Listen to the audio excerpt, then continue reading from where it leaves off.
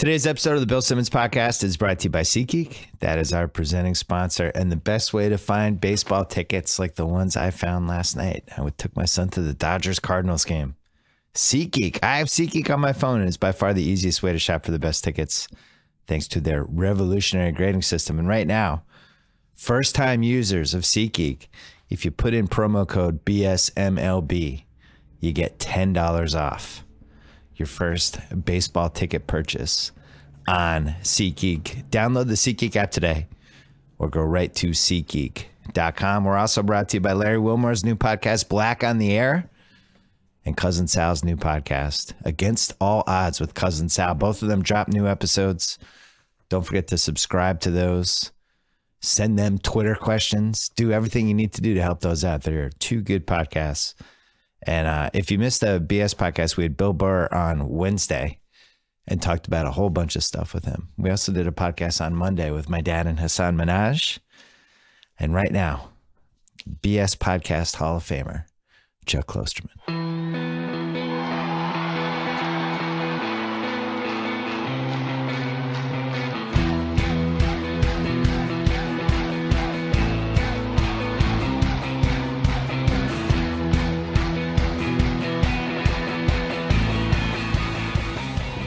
All right, Chuck Klosterman, he's written, have you written 10 books now? Is that why this new one's called Chuck Klosterman 10?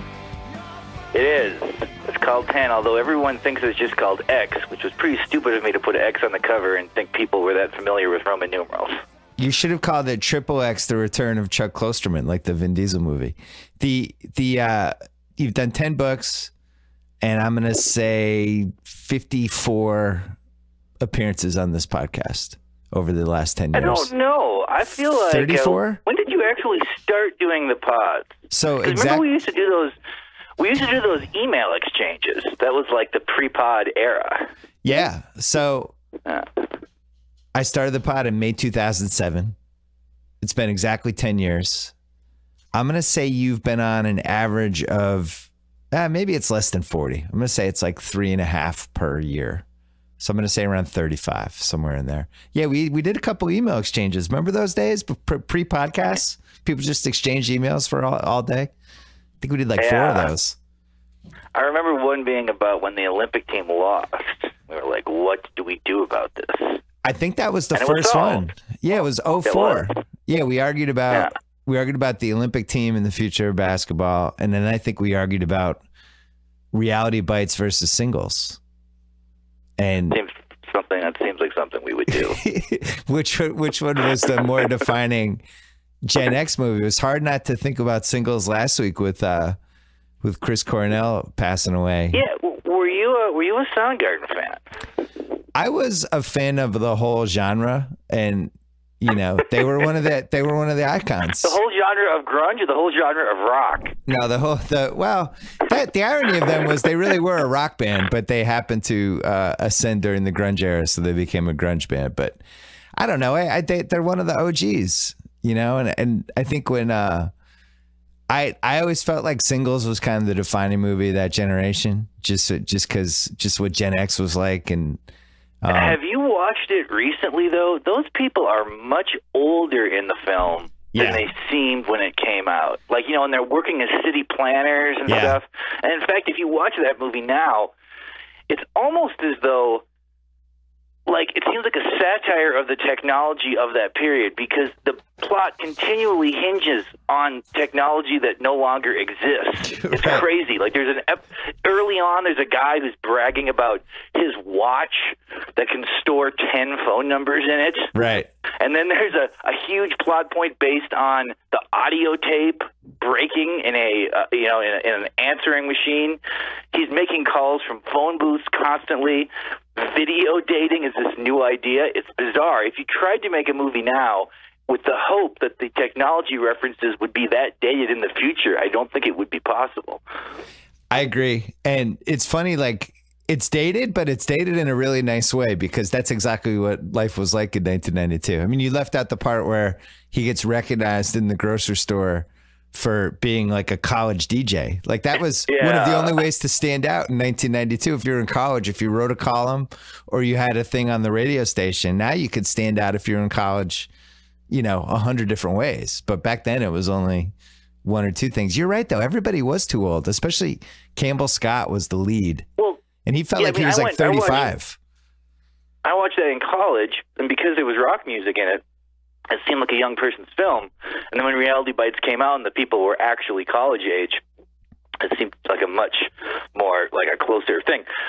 But the Cornell death, though, definitely one of the most surprising suicides, celebrity-wise, I can think of. I would not have ever guessed. I mean, if someone would have said people from that period who I thought, you know, this could happen to, he would be pretty. I think he wouldn't have been the top guy in his own band. Right. I was shocked. It's very strange, you know. He seemed like such a normal person. I interviewed him when like Audio Slave was being introduced, and you know, when you consider what his job was and how good looking he was, and sort of the way, you know, he was a musician and he was also a model and all these things. He seemed very normal for somebody in that situation, but maybe that was the problem. Right. Maybe you can't be a normal person and have that life. I don't know. I mean, that whole era now, Pearl Jam has become kind of the last band standing, and they have the Rock and Roll Hall of Fame, all that stuff. They would not have been my pick in 1994 to be like, who's going to be the band still touring 25 years from now? Because it seemed like that was the band that felt like it was going to, other than Nirvana, that was the band that felt like it was going to split up. And you know, Eddie resented Fame so much. You know, it's hard to believe 25 years later they're still cranking it. Well, they were also able to change more than other bands. True. I mean, you know, or that they sort of consciously did that. That may have helped as well, because you know, at the end here, like Soundgarden was back out essentially playing a greatest hits collection of Soundgarden songs. Right. You know, it was they have not like they had stopped making music, but that every, you know, Pearl Jam, I guess I haven't seen them live in a while, but I don't know if they essentially put on a greatest hit show or if they play the new music they're making. Yeah, they mix it. It did make me think. I hadn't thought about the quote unquote grunge era in a while. I still don't love that it was a grunge era, but it was definitely a sound, and it felt like it was coming from one area of the country, and I think that's kind of what made it resonate. But the voices of the different bands there was really, you know, you think about it, so distinct. Like Cornell had just one of the best voices. I thought Rob Harvilla did a great job on The Ringer writing about like his voice would have worked no matter what decade it was. You know, it was just like almost one of the perfect leading rock singer voices you could have had. It just happened. He just happened to come up in the early 90s. But, you know, you go Cobain and Eddie Vedder, and just you go down the line, very distinct. You know, these were all people that probably would have succeeded. I don't think the decade would have mattered, right? Well, that music, when you look at the period it came out of, the thing that was sort of unifying it was, besides the geographic location, was the fashion they were wearing, like the kind of the aesthetics of how they looked, but also the idea that fame, and particularly the conventional idea of how rock stars were supposed to act, was like no longer a desirable thing. Yeah. So they had sort of, I think those bands saw what happened in Los Angeles during the last half of the 80s, and it was going to happen again in Seattle, so they tried to basically be as big as they could without ever embracing the idea that this is something that was driving them, you know? Yeah. So and there was also something, you know, when you look at not just like all these vocalists who have died, but, you know, Elliott Smith and like the bass player from Hole and all these things, there was some just entrenched connection between the Pacific Northwest, depression, and heroin and like opiates. Yeah. It was so involved in so much in the music from that period, and it was just kind of bad timing for those guys, because if you're a depressed person who's rich and you have access to heroin, it's probably going to become part of your life. Yeah. You know, I went on a whole singles. I was actually on an airplane when the Cornell thing, when the news came out, and I went on a whole. I was on GoGo in flight, just searching, reading stories, and there was a bunch of stories about singles that I hadn't realized that it even happened, because like Cameron Crowe had done the 25th anniversary Blu-ray, and it just led me into all these things. It's really crazy how he was working on that movie as that whole genre was basically taking off, and then the studio didn't realize what they had, and they didn't release the movie, and they kind of buried it. They didn't know what to do with it, and they changed the title. They wondered if they should just scrap it completely. They were kind of clueless with it, and then the music started to take off, and then they kind of bum rushed it. And I remember I had just graduated college, and it was like fall of '92, I think, and that movie came out, and it, you know, part of me, I remember thinking, oh, they're just trying to capitalize on this music that has become so popular with everybody my age. But then on the other hand, Cameron Crowe was involved, and he really did have cachet after Say Anything. So, you know, that I remember going on Friday night. I remember thinking, this is a huge movie for my generation, you know. But meanwhile, they'd had it in a can for a year. It really would have been interesting if it had come out, I don't know, 9 months earlier, like even as this music was starting to take off, because, you know, Eddie was on the cover. I forget what year it was when Eddie was on the cover of Time magazine, but it couldn't have been later than '92, and that was insane. Even Nirvana playing on SNL, all these things that didn't make sense, because this was basically college music that mushroomed into something else. It was very weird to experience in real time, is my point. Yeah, I feel lucky that I was in college during that period, because that's when you're most sort of in touch with that world of things, and it was interesting to see all these kind of significant things change at the same time. Singles now does sort of feel like it's somehow like a rock movie, because there's an Alice in Chains performance in it, and there's a Soundgarden performance in it, and these musicians, you know, Pearl Jam is in the movie. I mean, narrative-wise, though, it is a pretty conventional romantic comedy from that time. It's a rom-com with unbelievable music. The soundtrack did become the biggest part of it. I suppose to some degree that kind of happened with a movie like American Graffiti and stuff, where that memory of what's actually happening in the story becomes less important. People sort of remember the feel of it because of the music. I don't know. Well, you also had Smashing Pumpkins was in there. Paul Westerberg was in there, basically as he was starting to break away from the Replacements. And, you know, you added everything up. That the whole concept of the soundtrack hadn't really become a thing yet. I'm sure there was a movie soundtrack that hit that was kind of marketed like, here's the soundtrack of the movie and here are these songs. But, you know, in 1992, I don't really feel like that was as much of a thing. And I remember it happened.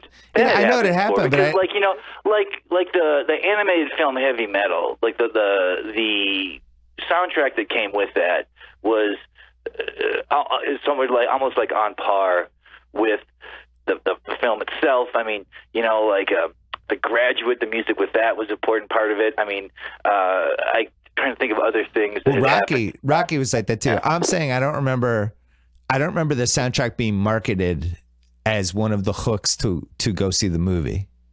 Does that make sense? It was like, here's this movie, but also here's this soundtrack you should get. And I remember going to the movie and then buying the soundtrack. And then it was like, that was the case too. I remember Footloose, the soundtrack of that being really aggressively marketed along with the film. Yeah, and Dirty Dancing too. Remember that one? Yeah. Everyone had the Dirty Dancing one. I remember having the Rocky soundtrack way back when. But yeah, it was 92 to 95 was when the soundtrack became a thing for the movie, because then it was like, I remember Above the Rim. Remember Dangerous Minds had that Coolio? It was basically the whole marketing campaign was the Coolio song. Yeah. You know? It was like, I remember Tori Amos, I think, covered an REM song on that. And the Dazed and Confused soundtrack was a very big deal too. Because I remember they even made a second Dazed and Confused soundtrack. Right. Because it seemed like that was getting, because that movie didn't really have that wider release, but that was a simpler time for music, just because you couldn't cherry pick all the songs and just put them on an iTunes playlist. So if there was a good soundtrack that had like, you know, 5 or 6 songs that you really wanted to hear, it was totally worth $16. It was like, wow, I get 5 songs that, you know, that I like. This is great, you know, versus. I don't know, isn't now the simpler time?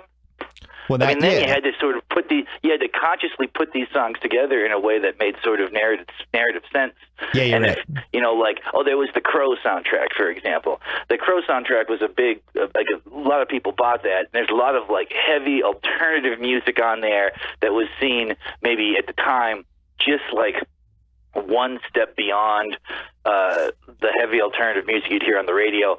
Now, when you see, like, the Twilight soundtrack, which actually had very credible artists on it. I remember, like, I think Tom York had a song on the Twilight soundtrack, but the relationship between the songs was not as essential because people don't think that way anymore.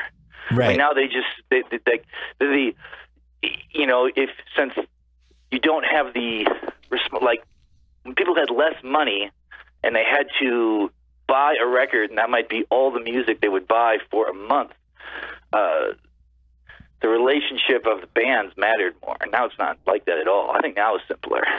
I think it's fun when soundtracks capture a specific moment in musical time. Because one of the ones, just is totally random, and I'm like one of the only people who defend this movie, and I actually liked it, was The Saint with Val Kilmer. And it captures that weird mid-90s time when everybody was convinced that electronic club music was going to take over everything. Remember that? And The Saint has a lot of those bands on the same soundtrack, and it's kind of a snapshot of where we were in 1996 or 97, whatever that was, with Prodigy and all those bands. And then the moment was gone. But you see that happen. And what's weird is I don't feel like there's an early 2000s movie that captured all that music that, you know, basically the New York rock music from that point, but it was more than New York, but, you know, the Strokes, White Stripes. There was no movie in 01, 02, 03 that was kind of like, oh, there's the snapshot of that era. Just nobody made it. Kind of a bummer. Maybe somebody can retroactively make it. Like that. Did you see, speaking of Dazed and Confused, did you see Everybody Wants Some? Yes. I thought it was fantastic. It's on the cable rotation on Epix, my favorite channel that just has like 10 movies and reruns them all the time. I really thought it was good. I liked it. It was kind of a sequel that's not a sequel, but feels a tiny bit sequely. What'd you think? No, I like all his movies, I guess. You know, I'm kind of in the tank for him. I remember I saw it the day Prince died. That was the movie I was going in to see when I found out Prince died. That's one thing I remember about it. There are a few scenes in it that I could understand possibly having removed them. There's a scene where a guy is talking to the girl like on a river or something late in the movie. Yeah, it got rom-commy. I'm with you. Well, it didn't even get rom-commy. What it seemed to me is, you know, Richard Linklater was like a potential college baseball player. I think that this is sort of a movie he made that was going through the memory of that time for him, and he also truncated it because, you know, every night they go to some wildly different party, which doesn't really happen that much in life, that you go to such diametrically opposed events. But over time, you did, and I think that in his life, he was probably this guy who was a good athlete who, for whatever reason, sort of fell in with a crowd of people who were not sport guys very much. So he was kind of seeing both worlds. And I think that that's probably an incredibly personal movie for him. The other thing that's interesting about that movie is, I guess, his main objective when casting was the ability of the guys to play baseball. Because, like a lot of people, he knows that if you have like if you remember that, the Basketball Diaries movie. No matter how you feel about that movie, when you see Leonardo DiCaprio trying to play basketball, it's so awful. Like it's like he can't play at all, and it immediately sort of destroys any kind of reality-based emotional response you're having to the movie. So in this movie, he really looked for baseball players first, and like he's got like a submarine relief guy, like guys you wouldn't normally find in a movie. Very specific roles, like a middle reliever who's a submarine pitcher. Yeah, he's got the guy who's kind of the best player in the team, who's got this Burt Reynolds mustache. You don't know how good he is for most of the movie, and then near the end, he goes up against basically our hero of the movie, if there is a hero, and he just has the greatest baseball. He just totally looks like a baseball player. It looks like he should be on the Dodgers. They did Well, it. You're here's right. the other interesting thing about that. Traditionally, in a movie like that character, the great athlete who is introduced in his first scene as kind of being a jerk, inevitably gets his comeuppance at the end of the movie. He fails. He's embarrassed. Not in this movie. This movie is like life. It's like the guy who's the best baseball player gets to be the best baseball player because baseball's a skill. Yeah. It doesn't matter whether or not we're supposed to like him as a person. The most talented person succeeds in any world that's actually measured objectively. I had something I haven't told you about yet. My son got really into baseball this year. It's You used to always say you didn't want him playing baseball because you think it's the worst sport for little kids because it's standing around and all that. Believe me, let me tell you something. It's an even worse sport for parents. You're just sitting on these metal benches for 2 hours, and your kid bats like 3 times, and maybe 2 balls get hit to them. It's especially he's 9, so it's a lot of like wild pitches and strikeouts, and just people stealing second and third base, and all the dads like over parenting, and it's a lot of stuff I hate, but he loves it. And so we've been banging out baseball movies. And when was the last time you watched The Natural? Robert Redford's like 50. He's like 55 in that movie. It's one of my favorite sports movies ever. I hadn't seen it in a while, and I was just blown away by how old he is and how they try to hide it with some of the lighting. Like there's scenes where he's supposed to be 18, but it's Robert Redford. He's like, it's a flaw, but it's still a great one. And he loved it. He loved that one. He loved Bad News Bears and Breaking Training is probably his #1 right now. That one shockingly holds up well after 40 years of kids stealing a van and driving to the Astrodome. For some reason, still. Yeah, that's what I remember. And like the crowd like demands that they play. Yeah, like, the crowd let them wants play. The kids to keep playing at the end. Yeah, it's a good snapshot of late 70s stadiums and baseball, and like the Astrodome, which was this state of the art, awesome place in the late 70s. Now looks ridiculous, but yeah, he's somehow into baseball. We went to the Dodger game last night. He brought his glove. He's involved in every pitch. I didn't know it was possible for somebody under 13 to love baseball. So I've been watching this like almost like it's like watching an alien, you know. Baseball goes against every sort of habit that people under 10 are developing right now, which is like on demand, quick attention. I want to do this. So I'm going to go over here. I'm going to do this now. In baseball, you just kind of have to sit there and wait for stuff to happen. So it's bizarre. I don't know what to make of it.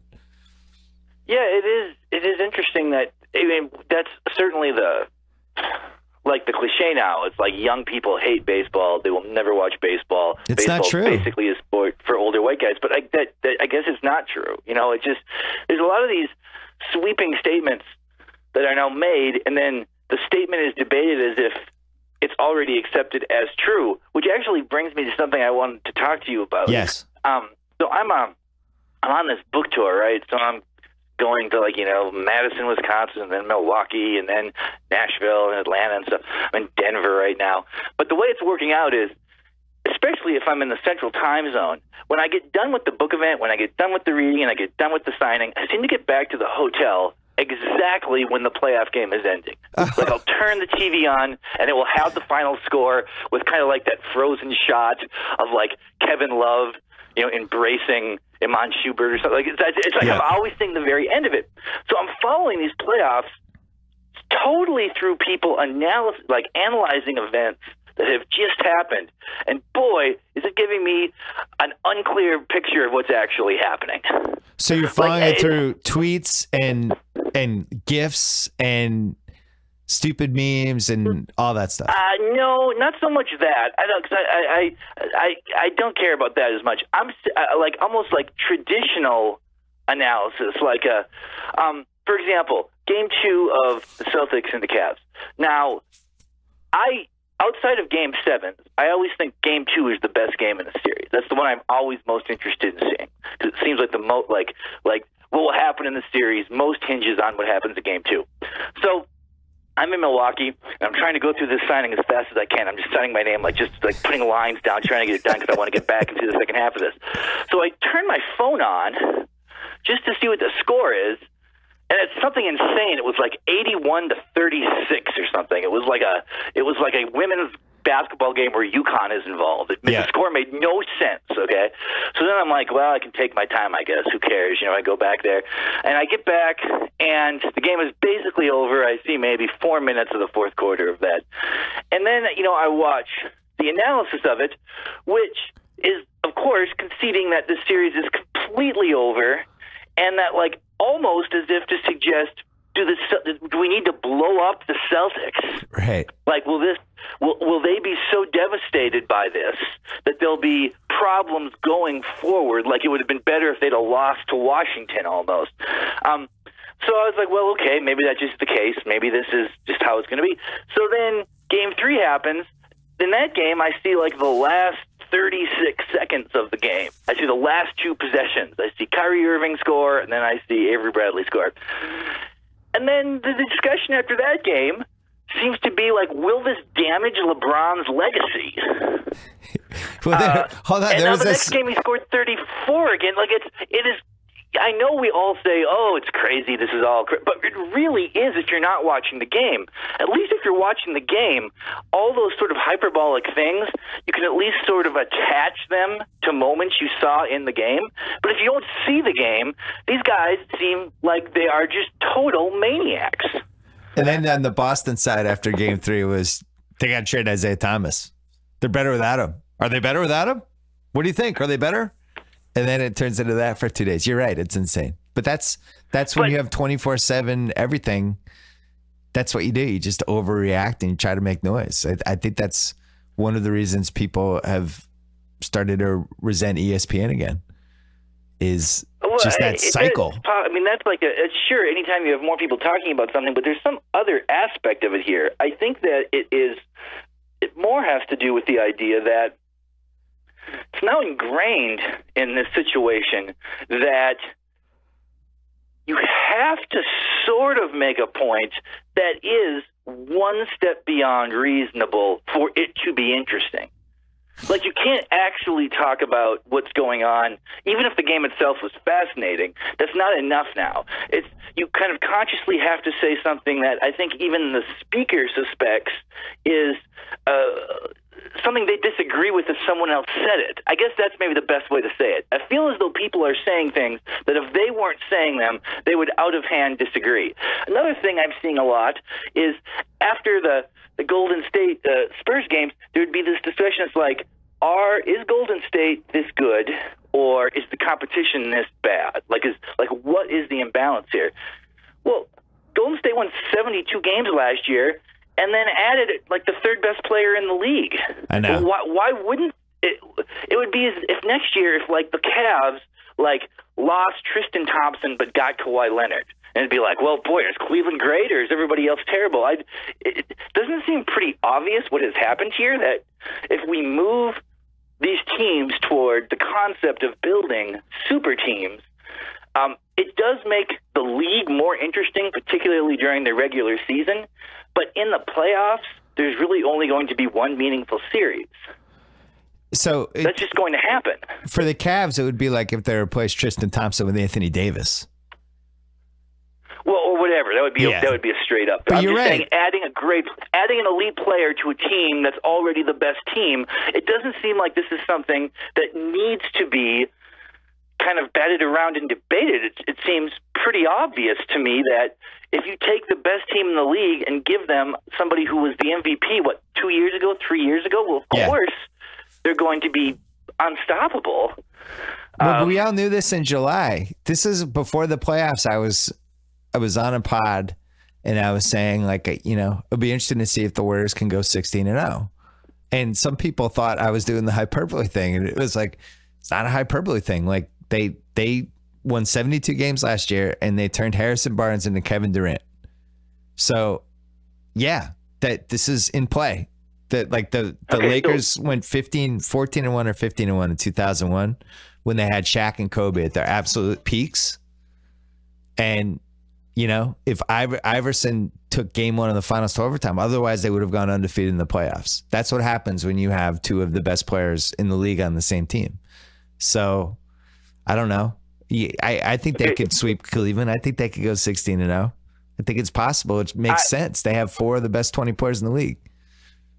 Quick break to talk about Hotel Tonight. If you're like me and you're not so great at planning ahead, I've got some good news for you. There's an awesome app called Hotel Tonight that helps you find amazing hotel deals at the last minute. Unlike flights, hotel rates usually get cheaper at the last minute. Hotel Tonight helps hotels sell their unsold rooms, allowing them to pass those deals along to you. Not for last resort places, but for cool, top-rated hotels. Hotel Tonight has over 15,000 awesome partner hotels in 36 countries. Perfect for a spontaneous getaway or trip you've wanted for a while. Even though the app's name is Hotel Tonight, guess what? You can book up to a week in advance. So think about that if you're, say, a Warriors fan or a Cavs fan. All it takes is 10 seconds. Just 3 taps and a swipe. Get in on those killer last-minute deals. Download the Hotel Tonight app. Now, you download an app, you go on the iTunes app or wherever you get your apps. You search, you type in Hotel Tonight. The app comes up, you download it. There you go. Hotel Tonight. Back to Chuck. Okay, here's 2 things that I've been thinking about. And the reason I want to bring them up is because, like I say, I haven't been able to follow this quite as closely as I normally do. So I want to say these 2 things, and I want you to tell me if everyone is saying this, okay? Because I have suspicion these things I'm going to say are going to be the things everyone is saying, okay? Yeah. Here's the first thing, okay? So these playoff games, it seems like the margin of victory is really big a lot. Like there's been outside of the Celtics Wizards series, and there was even some blowouts there. Seems like this is like the how most of these games are going. Okay, like it's rare. It's surprising when the games are close almost. Now, to me, this must be the manifestation of how the game has changed. That for the regular season, it is better that teams really spread the floor, and it's more offense based, and everyone shoots threes constantly, and it's like a more wide open game. But when you get in these playoff games, very often the score will be like 58-52. And then the team in the lead in a matter of 3 possessions will suddenly have a 9-0 run, and the game will be over. Yeah. And unlike the regular season, where it's very common to see a team go up 20, then the other team comes all the way back and then loses at the end, in the playoffs it doesn't happen as much. So like when Cleveland gets way ahead of Boston, they kind of just, I guess in Game 3 this happened, they came back. But generally, it seems as though when the Warriors, for example, get way ahead of somebody, they just kind of step on their throat. So is what's happening in the playoffs sort of the logical manifestation of how the game has changed? That it's going to be very difficult for there to be tight playoff games outside of the occasional Game 7 or the occasional Game 1? I would argue it's easier to come back because teams can make threes, right? Because like you saw in Game 3 of the Celtics series, they're down 21 and Marcus Smart starts making threes, and then Jerebko makes a couple, and then all of a sudden they're able to climb back. And then Cleveland in Game 4, they're down 16. Kyrie starts getting hot. But I also think it's easier for teams to keep the lead if they make a couple threes too. Hey, with the basketball definitely in the regular season, it's easier to come back because it seems as though that there's always that space in like the second and third quarter where the team with the lead kind of relaxes, kind of goes to the rotation players, and if the other team starts making threes, it's going to get tight. But that's a bench seem like thing. That happens as much now because that's a bench thing. Because during the regular season, you got to play your bench and rely on them more. But in the playoffs, you can really cut it down to like your best 7 or your best 8. And then it becomes harder to flip the game a little bit. But so 30 years ago, my favorite Celtics team was the 87 Celtics team. The year everybody was hurt and they gritted their way to the finals. But in Game 7 in Milwaukee in round 2, which was Boston was home, I think they were down by 7 with 6 minutes left. And it felt like almost insurmountable, because we didn't shoot threes back then. It's like, wow, 7 points. We really have to scrape back into this. But now 7 points is like 2 threes, and you're back in the game. Back then it was like, we got to score, we got to get 2, we got to get stopped, we got to get 2, we got to get stopped. Like you really had to scrape back. So I think what seems to be easier now is we're down 9. Oh, now we're down 1, and it can happen in 5 seconds. I feel like I see the opposite happen though. Like we're down 9, now we're down 16. Well, that's true. And there's nothing, it flips the other way too. It's just odd to have that these games are so rarely close when during the regular season the league seems so much better than it has been for a while. The game seemed more watchable. You didn't sort of, kind of fade out in the middle of the game the way that traditionally happened. But now it's strange. Do you now have any regrets about voting for Harden over Westbrook now, seeing what has happened in the playoffs? A couple people have asked me that. I don't, because we're just supposed to vote on the regular season. It's like the playoffs don't matter. If we were going to incorporate the playoffs, I would have voted for LeBron, because it's clear that, LeBron ups their gear. But your argument from the last time we spoke was that, the Rockets are a superior team. Well, they barely beat the Thunder and then sort of got that's not true. in the second round. They should have swept the Thunder. But they won 7 games. It was 6 games or 7 games? No, that was 5. How many games did that go? That was a 5-gamer. 5? Yeah. They could have swept that one. Here's the thing. The Rockets looked like they were finishing off game 5 and we're going to go back home and beat the Spurs in game 6, and then they collapsed. And we'll never really know what happened, but I still think they would have had a better chance the next round, Kawhi or no Kawhi, against the Warriors, just because of all the threes and the math. But I do think, like, you'll like this because you've seen all these different crazy, you love college football, these crazy offenses that they have in college sometimes. I do think that what the Rockets were doing and what some of these other gimmick teams, do that works during the regular season sometimes, it's harder to make it work in the playoffs. And the Rockets, to me, the more I looked at it, I wish I'd thought of this before the playoffs, but it's like a run and shoot Warren Moon type thing, where it's like, this is great for 82 games. If you see it, the other team only sees it 2, 3 times, 4 times a year, and they're, and then they're playing somebody else, and it's hard to adjust to. But over the course of a series, when all you're doing is doing threes and layups and you're passing up all the other shots, it seemed like the Spurs just slowly figured out how to adjust to it. It made me think like it was the basketball equivalent of one of those football offenses that, they're 12-4 in the regular season, but watch in January, they'll fall apart. That's kind of what happened. Does that make sense? Well, in that first game against the Spurs, when they just leveled them, and I think they shot 53s, and I think they made 23 or 24, and it was almost like this is more dominating than they need to be. Like it was, if we assume that over time, what they're going to shoot from 3 is going to kind of balance out or return to the norm or the mean or whatever, the fact that they made so many 3s in that game, they were like gratuitous. They had such a huge lead, they didn't need to do it. It would have served them more if they could have saved some of those makes for later. I know you can't do that, but when you have an offense like that you can score so many points, sometimes you're kind of running up points to the benefit of no one. Right. And, I think what you also see with the way teams game plan now is like Cleveland's looking at the Celtics without Isaiah, and it's like Marcus Smart's not a good 3-point shooter.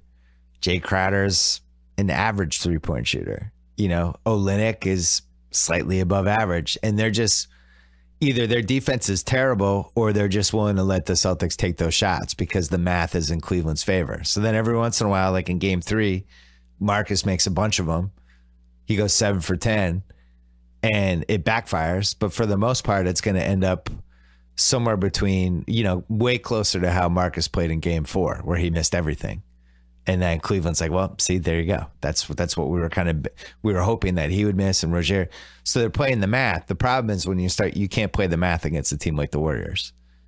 Quick break to talk about Stamps.com. Convenient, easy, reliable, flexible. Those are 4 of my favorite words to describe Stamps.com. Why not avoid the post office? Why not buy and print official U.S. postage with your own computer and printer? Why would you hand your packages to your own mailman right outside your house or apartment? That is just dumb. Sign up with Stamps.com. Automatically calculate and print the correct amount of postage for every letter or package you send. It's the U.S. Postal Service right at your fingertips for every letter, every package, every class of mail. You're in control of all of it. Stamps.com will even send you a digital scale, and you can automatically calculate exact postage, and they'll help you decide the best class of mail based on your needs.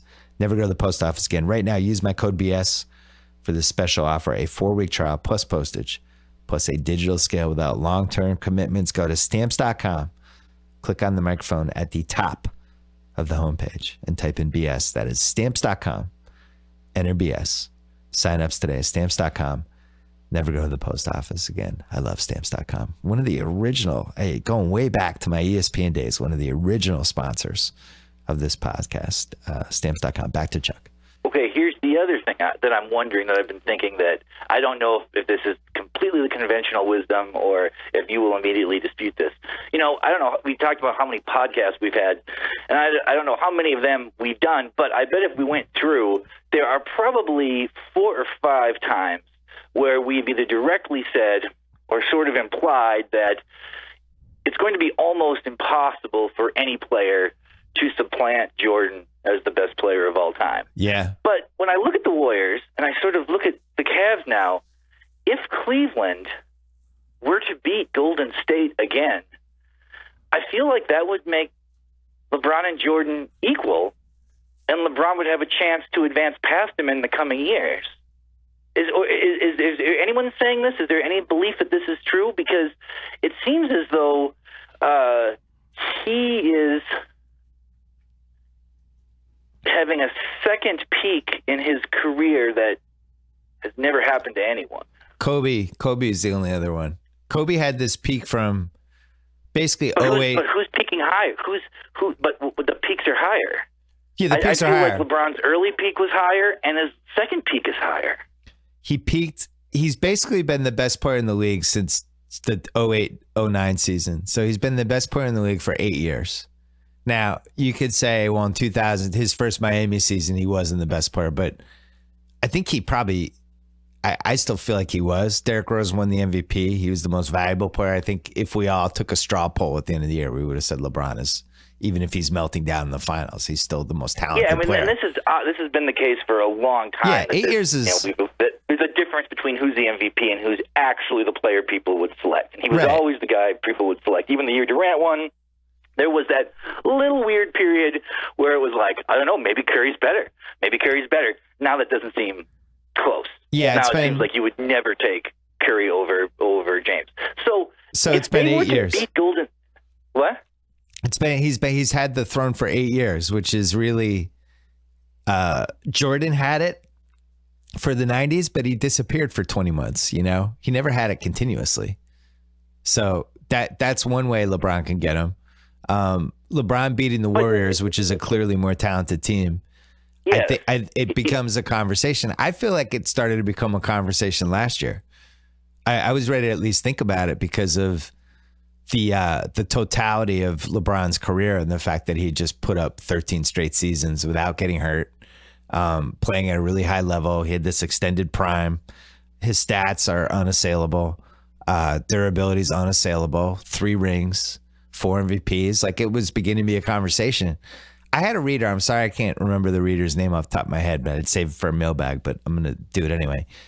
Asked should it be part of the LeBron versus Jordan conversation that a team of 5 LeBrons would probably beat a team of 5 Jordans, which I had never thought about before. I was like, wow, that's really interesting. 5 LeBrons versus 5 Jordans. I think 5 LeBrons would be favored, right? It is an interesting sort of scenario because you would have one team which would be the best passing team ever, probably.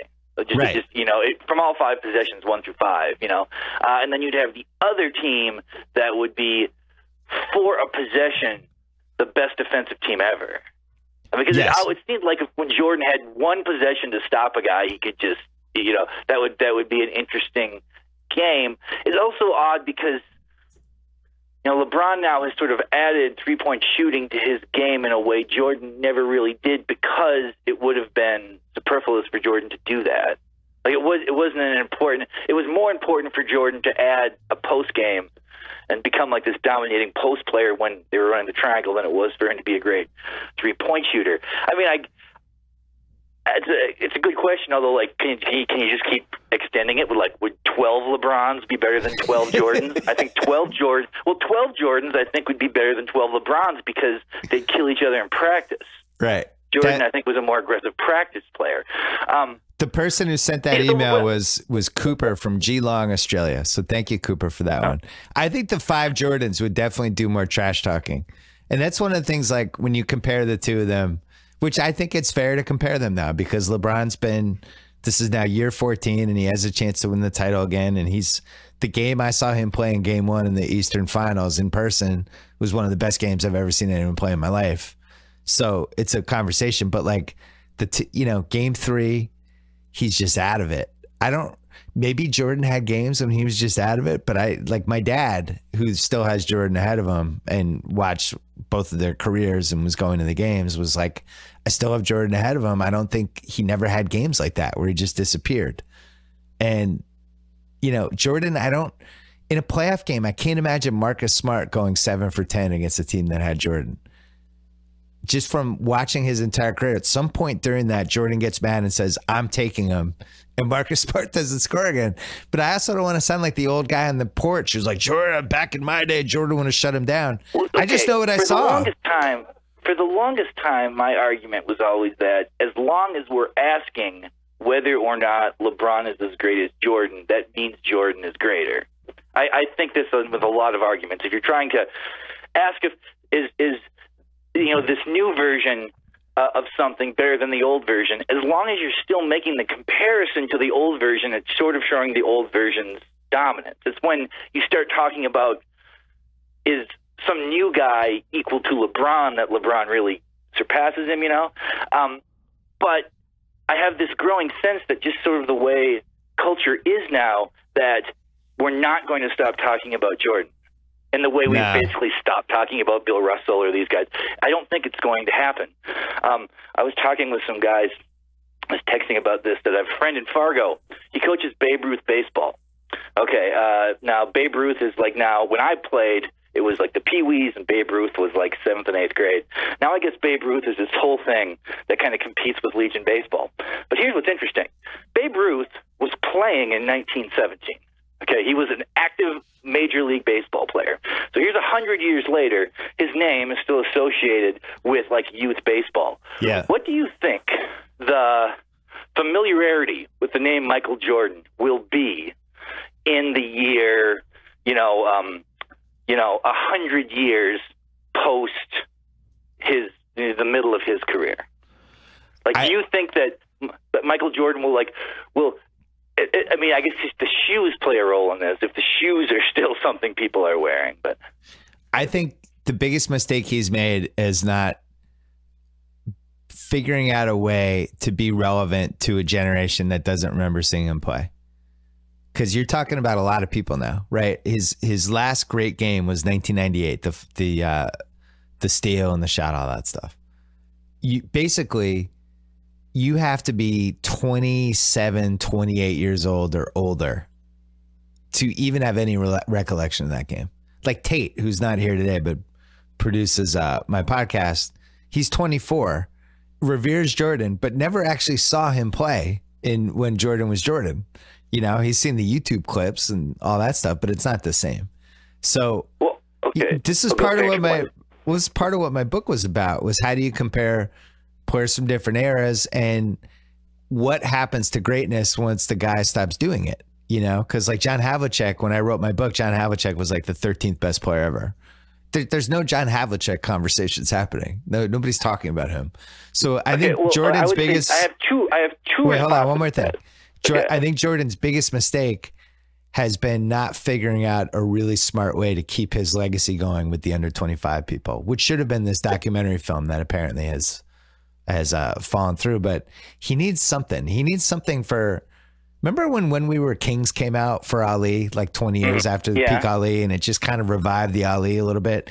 Jordan needs something like that. After peak Ali, but I would. For the first thing I would say is I kind of disagree with your fundamental point here. I think it would be kind of pathetic of him to really demand or chase relevance with young people. Like if Neil Young put out a song right now with the hope that 15-year-old kids would like it and did everything he could to make that happen, you're not supposed to do that. Like I'm not saying you should chase it.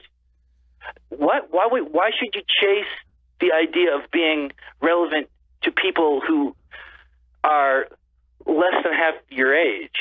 Why? Yeah. I'm not saying chase it as much as he's not doing anything. And the part that doesn't make sense to me is that he's a businessman and the Jordan brand, all that stuff. Like, it's actually good for his brand and his business and his company for him to court those people. Like, why is Adidas the coolest shoe company right now?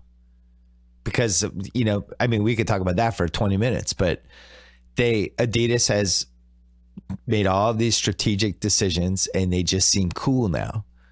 And my point is a brand. Jordan is a person. No, but Jordan's also a brand though, because he had Jordan brand. Literally, he's a brand. It's one thing for us to say he's a brand. It's very different for him to call himself a brand.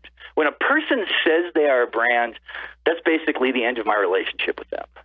Like, other people can say that, but if you're going to look at yourself, he has a company called Jordan Brand, so I think you have to end your relationship with him. But what we're talking about is him as a basketball player. You know, it's like when I think of Magic Johnson, I'm not going to factor in his fucking movie theaters when I talk about what a basketball player he was. Yeah, I don't think that should be a factor. Like, I think a person should view themselves as a person. And the example with this Babe Ruth thing is I don't know how many little kids on my friend's team could what they would know about Babe Ruth, but they would know he was a baseball player, and they would know that, you know. So that to me is, when you get 100 years away from when you played, that is what success is. That your name is synonymous with whatever is the main thing that you do. So if Jordan is famous in 100 years because of his shoes and his business operations and all that, that would be a failure to me. He needs to be famous for having been, at one time, indisputably, the best basketball player who ever lived. And my question is, will that happen organically just about the game of basketball? I think here's the problem with that, though. Ruth retired, what, like 1935, somewhere in there, 1936. And at that point, people really only cared about baseball. Well, and horse racing and boxing. Right. Those were the three big sports. Like, Seabiscuit was a legend. Right. Like so people... It was almost like if you combined baseball, football, and basketball the way we talk about it now, that was baseball in 1935. So Ruth, you know, guys like Ruth, Gehrig, DiMaggio, these guys were all larger than life. You almost can't compare anybody to that now because it's like, oh, the NBA playoffs. Oh, LeBron's great. Move on to the next one. There's so much grabbing our attention these days. But I think, so you're basically saying Michael Jordan should take over AAU and call it Michael Jordan's AAU. And then he'll live on 100 years from now. No, I'm not saying that. What I'm saying is that I wonder if Michael Jordan's greatness as a basketball player is enough to keep him as, I don't even know if relevant is the right word, to become like a casual historical figure. Do you think that's happened with Bill Russell? Because it feels like Bill Russell is now fading, especially the advanced metrics community. Oh, look at his offense. And it has not. Picking it apart. And you know, a great example is you don't hear any more discussions over who's greater between Jordan and Russell. That doesn't happen anymore. That's gone. But yet, all the testimonies from Russell's era are all the other players saying Bill Russell was the greatest. Absolutely. So that's so funny that just fades away. I don't get that. It is, and this is sort of like, you know, is that happening with Jim Brown? Universally seen as the best football player of that period by everyone who played against him.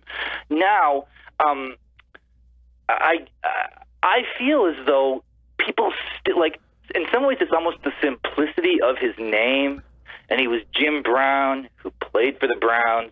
It's like, I feel as though he is still a known figure in a way that, like, not many, I can't really think of any other football players from that period that there's just that the NFL prior now to 1980, it's hard to find guys who are still you know, whose name immediately rings a bell or is immediately associated with something else. You know, there's definitely recency bias. Still is. What? There's recency bias because, like, I'm sure like a lot of people under 20 would think that Adrian Peterson was as good as Jim Brown, or they don't know. They just know what they've seen. They don't. Well, you'd have to go really dig on Jim Brown. What I'm saying is this: there has been at this point, and actually, Bill, like you and I are part of this problem.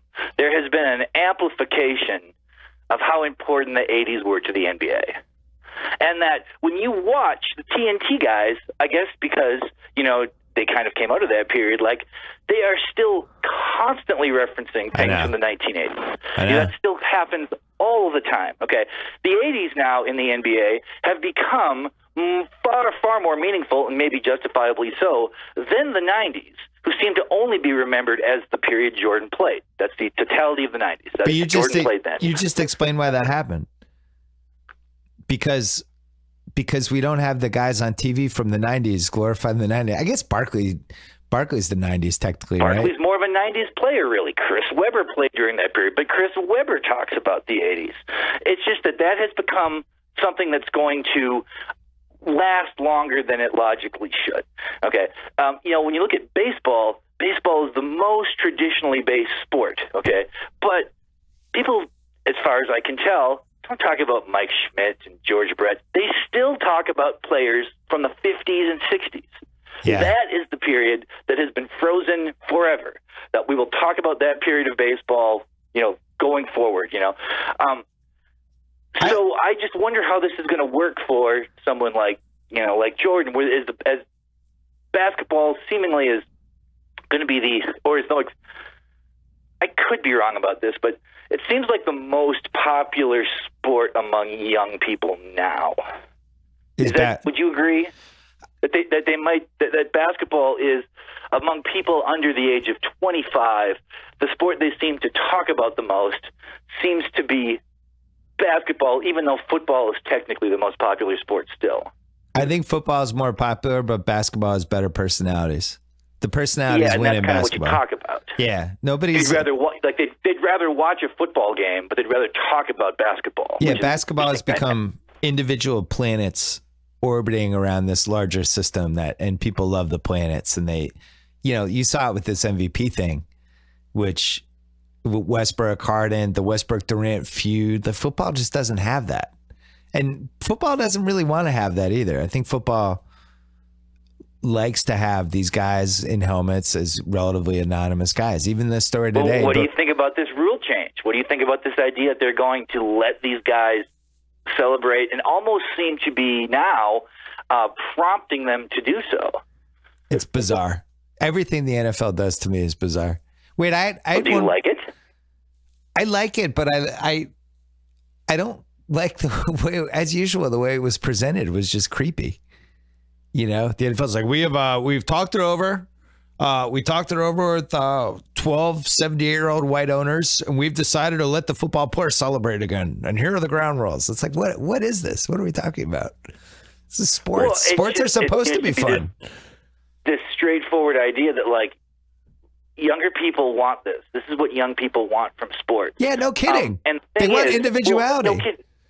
Yeah, they want individuality, but also it's like the way I felt the way it was delivered was like a concession and in some ways a criticism of young people. Yeah. Because it does seem preposterous that in order to make a 19-year-old person like a game, you need to add something beyond the game. You know, but that said, I wonder now, because this is sanctioned by the NFL, will it seem less provocative when guys do this? Now it almost has an XFL feel.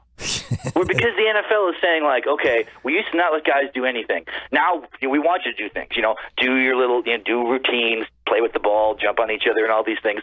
Now it seems almost like they're trying to convince them to do this, which in the past, like when Butch Johnson or somebody would do a touchdown dance, it was sort of adversarial to the tradition of the game, you know? Like, look at me. This is a team game, but look at me. And now it's almost though end zone celebrations are what the NFL wants. So I think a different kind of person will do them. I think it came out of a series of focus groups wondering why NFL personalities didn't matter as much as NBA personalities. That was my takeaway from it. Just a concession that we're doing this wrong. Now, The NBA is still doing it so much smarter than the NFL. I think that literally the smartest thing the NBA did the last 10 years was to make all of their stuff just available, you know? And it's like, oh, you're watching a game and, you know, you wanted to cut that Blake Griffin dunk and just put it on YouTube. Go ahead, knock yourself out. You wanted to cut montages of all the threes the Rockets hit this season, knock yourself out. They allow people to use their footage because they feel like it's the best marketing they could have. All these young people carving their footage in different ways and pushing it and promoting it promotes the league. It's free advertising. The NFL is the opposite. The NFL makes you pay for every second of their footage. And if you put stuff up, they take it down. They don't want their players to be individuals. It's one of the reasons that people don't really feel a connection with the NFL. They connect with their teams, but they don't like the league. It is interesting. The way you describe that, it actually reminds me of when Napster happened. Yeah. That when Napster was happening and file sharing was this thing and you could download music for free and exchange it for free, there were some artists who were like, this is awesome, let's do this. This can only help me. People hearing my music can only help me because right now, like, I'm barely making it. But an artist like Metallica was like, this is fucking crazy. Our material has value. Why are you taking something that we had that has value and making it valueless? I think the NFL viewed itself more like Metallica. Yeah. Like, this product we have is really worth something. So we got to make sure that people just don't kind of take it and throw it around. Whereas, like, the NBA was more like, I don't know, the streets. Like, they were like Mike Skinner of the streets, and they were like, I don't care if people take this and do whatever they want with it. It's like, it's collaborative between us and them or whatever. Well, I remember Adam told me once that before he was commissioner, that and I think it was a podcast you and I did where we were super critical of something that the NBA did. It was either me and you or me and Gladwell, but I'm pretty sure it was me and you. And he said to me, like, you know, I didn't agree with what you guys said, but I love that you were having the conversation. And you did it respectfully. I disagreed, but you know, it's great. Like, we want people having conversations about our league. And they have felt that way really since since Silver started to grab a little control from Stern and kind of nudge him in the right directions, because Stern was so really operated like Adele for a long period of time. And then gradually the league became a lot more fan friendly at the end of last decade. And I think that's really interesting. I don't think Roger Goodell would ever say in a million years, I'm really glad you had that conversation, even though it wasn't favorable for us. He would never say that. That's the difference between those two leagues right there. This is kind of a side note, but okay, we were talking about like sending, emails back and forth in 2004. During that period of time, if someone would have said to you, you know, in the future, when you do things like this, yeah, you're going to mention the NBA commissioner by his first name without even saying his last name because he's kind of become a friend of yours. Would you have said to yourself, well, maybe that's the predictable extension of what we're doing, or would that have seemed impossible to you?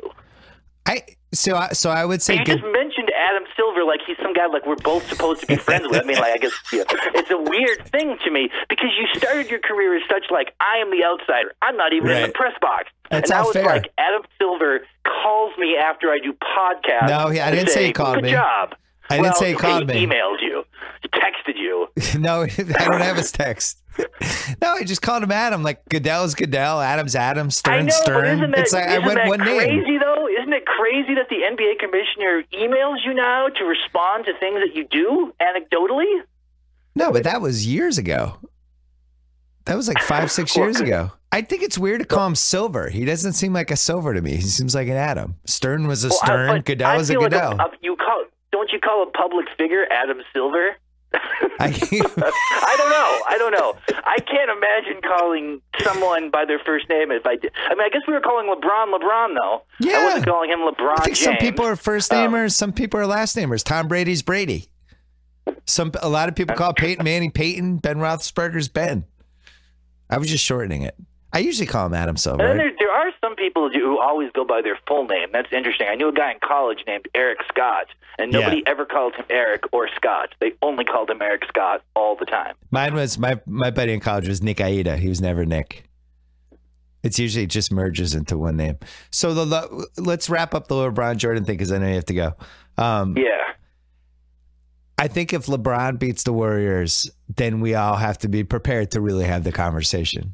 But we also, with the caveat, should be, as I've mentioned a million times on this podcast and in columns, things like that, that he just has benefits now that are era specific that make it possible for him to play 20 years that like Jordan just doesn't have. He doesn't, like, I was reading, somebody sent me this story about Larry Bird before the 87-88 season. When it was like, Larry Bird's serious this year. He cut out beer and cheeseburgers and he started riding an exercise bike. And he used Nautilus a couple times. He's in great shape. He lost 20 pounds. It's only 29 years ago. It was like, whoa, Larry Bird's in great shape. He's on an exercise bike. Now LeBron, you saw that article about 2 weeks ago in ESPN about the Versa Climber. All the Cavs using the Versa Climber, this $12,000 machine, whatever it is. And he's on it, and LeBron goes to these games 3 hours before the game. He works out. Okay, but isn't this a little bit like the PED argument that people say the problem with PEDs is not that they're necessarily making these guys better, but they're creating an unbalanced field. Some guys are using them, some guys are not. Everything you're saying about LeBron, everyone has access to. Right. Like, he's playing against better competition than Jordan played against as well. And yes, he will play longer, but when you think about it, Jordan played pretty late into his life. Like, when he was with the Wizards, he was, how old was he then? So that's interesting because in 98, Jordan was 35. And it seems like they're at the same points of their career. But, you know, the fact that LeBron came into the league right out of high school, he's at the same point of his career that Jordan was in 98, but he's 3 years younger. So he's got that too. And that was why the Kobe thing was a little bit of an optical illusion too, and KG too, where these guys that come in high school, they get these 3 extra years of stats and reps and all these different things that you would think it would make them flame out sooner. But now with the technology and stuff, the 20-year career is conceivable. LeBron's going to score the most points of anyone ever. That's true, but in this discussion that we have about the greatest of all time, I don't feel like longevity plays a massive role. I mean, like, no. Kareem was probably, not many guys played longer at that level than he did. But then we also kind of remember the end of his career when that last year where it kind of felt bad for him being out there. But when we talk about this, I feel it's rare that the argument comes down to, well, you know, let's compare these guys when they were both 36. It always seems like the comparison is when they were both at their best. Yeah, for me, it's apex first, which is why I had Bill Walton ranked so high in my book. But then just how long your prime was. The reason I put Kareem third was the first 13 years of his career were unbelievable.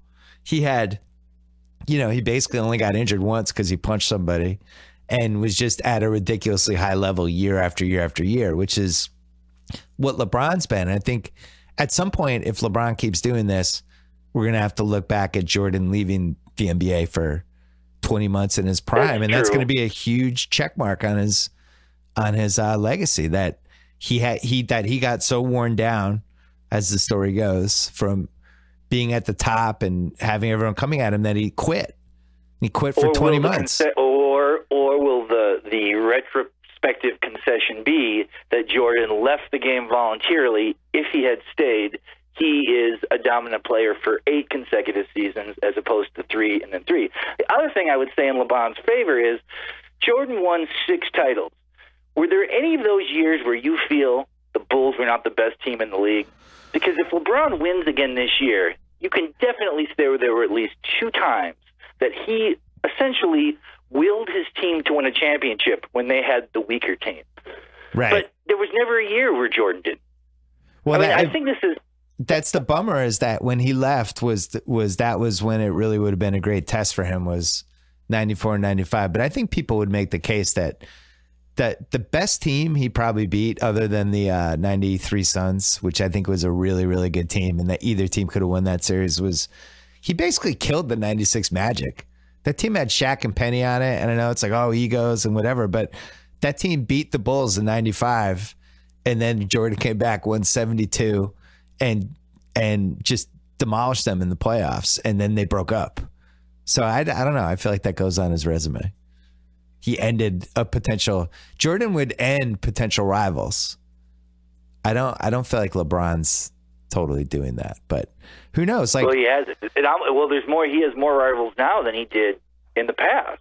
True. There are more guys now where it seems you could probably list 6 or 7 guys who, when playing the Cavs, it's like, oh, I want to see these guys go at it. I don't know if that was the case for Jordan in the 90s. That was the tragedy of Jordan's career, is that if you're going to make the case that he retired voluntarily, I think that the fact that he didn't feel like he had a rival was the number one reason. He didn't have his version of the guy that he could measure himself against. You really don't believe he retired voluntarily? You believe he was forced out? I have trouble believing that somebody that we all agree was the most competitive athlete we ever saw just decided to quit for 20 months. It's never going to sit 100% right with me. I understand the reasons. We did a 30 for 30 about it that explained why. I get it. Well, I understand it. Yeah, but like he's a competitive person, but he's the kind of competitive person who loses his mind playing cards. Right. Like he had other ways to be competitive. Playing a sport you're not as good at, you could argue, is more of a competitive impulse than continuing to play a sport you're dominating. Is it okay if it doesn't totally sit right with me? It just doesn't totally sit right. I don't understand why somebody who loved beating people that much and loved being the best at something walked away from it. I've never totally been able to figure it out. I've understood all the reasons. I've digested them. I just don't really, it just doesn't totally make sense. Okay, it doesn't necessarily make sense, but you have to argue it makes more logical sense than all the other explanations. Yes. If we were putting gambling odds like on them. Oswald acting alone. Like maybe it doesn't make sense. Well, it's true. Like it doesn't make rational sense that Oswald would try to kill the president on his own volition. But like it makes more sense than every other possibility. And the universe is not under an obligation to make sense to us. Like we want logical things to be how the world is, but the world is inherently illogical. We see it every day. So yeah. Yeah, I mean. In the Oswald version of like the CIA and all the stuff that people thought they were a second shooter, the version here is that he was high stakes gambling with just a bunch of seedy people, and all of the stuff was starting to come out, and that's when he disappeared and had to leave basketball for 20 months. That's the argument. It's like, well, wow, the timing is amazing. What the argument is. The timing's amazing. You have to admit, like he's losing $1 million in golf to these scumbags, and then just retires. So you believe that Stern said to him, "Look, you're putting the league in jeopardy, so you have to step away." Why would Jordan's gambling problem impact his ability to continue playing basketball? In fact, it would seem as though if you had huge gambling debts, you would want to continue playing basketball, unless you're suggesting that Stern feared he would then start shaving points or something, that he would be indebted to these gamblers, and he would have to do something to compensate. I guess that is like kind of seems like a Don DeLillo plot, but it could happen maybe, I guess. That would be interesting. Wait a second. I'm not saying I believe this. I'm just saying it's like the Oswald thing. You're saying the obvious thing doesn't make sense, so you must be kind of siding with the less obvious thing. No, I think the obvious thing is it doesn't make sense, but it's like the Oswald thing. You want another explanation to make more sense, and you keep coming back to Oswald as one shooter makes the most sense. In this case, it would make sense to me that his gambling became bad enough that Stern warned him about it and warned him about it a second time. And then something else happened and Stern's like, look, we can do this one of two ways. Either I'm suspending you for 18 months or we're going to say you retired, but you pick your choice. But to suspend him for 18 months, that would almost mean that there would have had to have been some kind of gambling involvement with the game of basketball. I mean, it's not so wait a second, though, but you're saying that's... It's not like an Alex Karras, Paul Hornick situation where these guys like to gamble or whatever, so we're going to make him stay out a year. For the NBA in the 90s to suspend their most popular player for 18 months, what you'd be suggesting would have to be so dangerous that it would actually put the league in jeopardy, which could only mean that you're suggesting that they thought Jordan was going to fix games. I mean, that's a pretty dramatic leap. It could have just been they warned him. They warned him not to do it. What would be so dangerous to the NBA that they would suspend their most valuable asset for a year and a half? It would have to be something so dramatic that's bigger than him. Well, what was bigger than him at the time? The only thing that was bigger than Jordan in the 90s was the sport of basketball as a whole. And that means that would have to be what was in jeopardy. How could basketball be in jeopardy? Only if games were being fixed. This is why it comes back to what happened probably happened. I would say that's the safest bet. It's just weird. I'll never be able to understand why the most competitive athlete of my lifetime walked away for 20 months. It is weird. I'll never wrap my head about it. Kennedy, but you know what? Oswald tried to shoot somebody else before he shot Kennedy. They always leave that part out of the discussion. Well, remember, Jordan at ESPN, what did we do? Like 2 hours on JFK, and we batted around 170 theories, and then both decided Oswald acted alone. The same thing. Well, that's what I mean. It's a young person believes it was a conspiracy. A mature person believes Oswald acted alone. Maybe a young Bill Simmons believes that Jordan was forced out of the league. But I have to assume the mature Bill Simmons thinks that he just made a weird decision. I think I do. I mean, Jordan grew a hit. Why did Jordan grow a Hitler mustache for a while? True. That's pretty weird. That doesn't make a lot of sense, but he did it. It's like, people do strange things. Yeah, I think what the Ron Shelton theory in the 30 for 30, I think was probably the safest bet for all the possible options. That he was going through a lot. His father died, the scrutiny. He didn't have a natural rival, and all of this stuff collided, and he just was like, "Screw it, I don't want to play anymore." The press conference is strange. Have you ever watched the press conference? At one point, I watched it when it happened. It's very tense, and it doesn't seem like somebody who's never playing basketball again. And at one point he says, and if David Stern ever lets me back in the league, I swear he says that. It's on the clip. And he might have called him Mr. Stern or Commissioner Stern. But like, Commissioner Stern. Does he say it as a joke? Because if you actually didn't feel like a joke, you wouldn't make that joke. Didn't feel like a joke. It's kind of thrown in there. I don't know. Mature Bill thinks it doesn't mean anything, but immature Bill thinks that maybe there's a little something. Maybe there's a little Easter egg in this speech. All right. Okay, man, I got to go. I'm already late for this other interview. Okay, thanks for having me. Bye. Bye. All right. Chuck's book is called Chuck Klosterman 10, a highly specific, defiantly incomplete history of the early 21st century. A bunch of things that he's written from the past, including a couple things he wrote for Grantland. Once Upon a Time. But you can check that out, get that wherever Amazon is sold. And what's the website called, Jim? ChuckKlostermanAuthor.com. If you want to go see him on tour at any of the places where he's talking or doing readings. Thanks so much to Hotel Tonight. Remember, Hotel Tonight helps hotels sell their unsold rooms and pass those deals along to you. Not for last resort places. Cool, top-rated hotels. You can book up to a week in advance. All it takes is 10 seconds. Use the Hotel Tonight app. 3 taps and a swipe. Get in on those killer last-minute deals and download the Hotel Tonight app right now. Also, thank you to Stamps.com. Just avoid the post office. Buy and print official U.S. postage with your own computer and printer, please. Stamps.com will send you a digital scale. You can automatically calculate the exact postage. Right now, use code BS for this special offer on Stamps.com. A 4-week trial plus postage plus a digital scale without long-term commitments. Go to Stamps.com, click on the microphone at the top of the homepage, type in BS. Stamps.com, enter BS, sign up today. Thanks so much to TheRinger.com. Don't forget, we're putting up some great NBA draft guide stuff because the playoffs are about to get really boring for about a week. So go check out all that stuff. And don't forget to subscribe to Larry Wilmore, Black in the Air, and Against All Odds with Cousin Sal, our 2 newest podcasts, as well as the Ringer NBA show. The Watch, Channel 33. I wanted to give a shout out to Sean Fennessy's Director series on Channel 33, which finally has a name. The Big Picture. He's calling it The Big Picture. Little, slight, tiny William Goldman homage. But Sean's quietly, I think he's interviewed like over 20 directors at this point. It's turned into a thing. Directors. He's the guy.